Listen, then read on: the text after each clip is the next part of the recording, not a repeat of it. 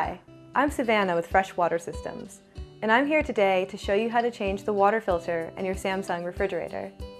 This should be done every 6 months for most households.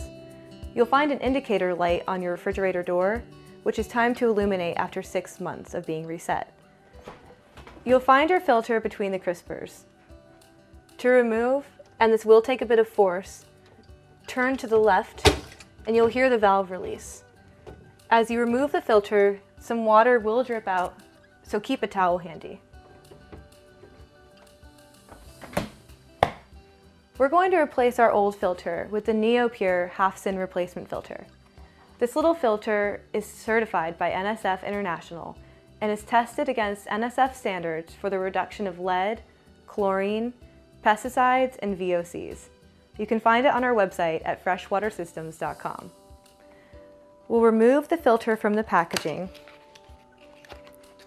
and be sure to remove the protective seal.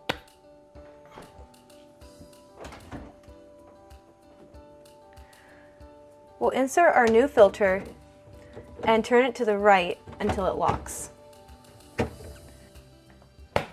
To reset your filter indicator light, hold the reset button for 3 seconds. The NP-HAF-CIN replacement filter has a service capacity of 300 gallons or approximately 6 months for most households. It's also good practice to run water through your dispenser for about 5 minutes. This will flush any carbon fines and also warms up the filter running through all the air bubbles. And that's it.